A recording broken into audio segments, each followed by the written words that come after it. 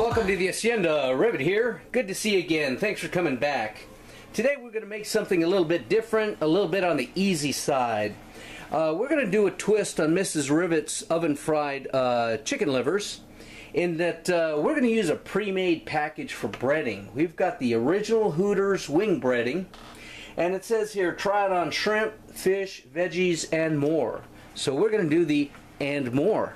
And we're going to coat these Tyson chicken livers, and once they're nice and coated, we're going to put them on a pan, lightly coated with canola oil, and we're going to oven roast them.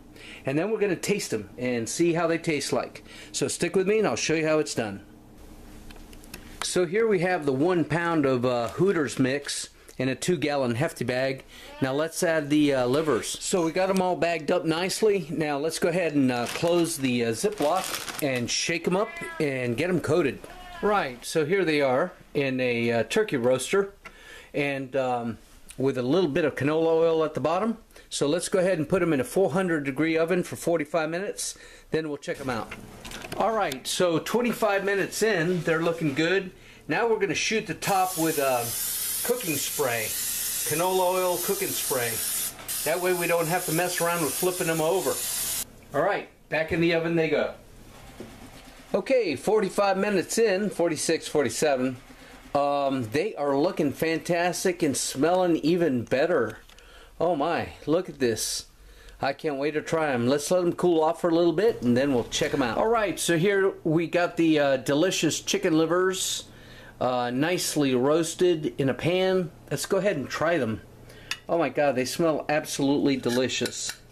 So let's put a couple on a plate and let's check them out. See what they're like. Hooters chicken livers. Oh yeah. Oh my. Crunchy, spicy, mild spicy. Goes very good with the liver flavor. If you like livers, this is great.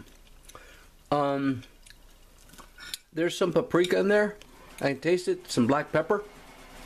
It's good. It's a lot milder than I expected,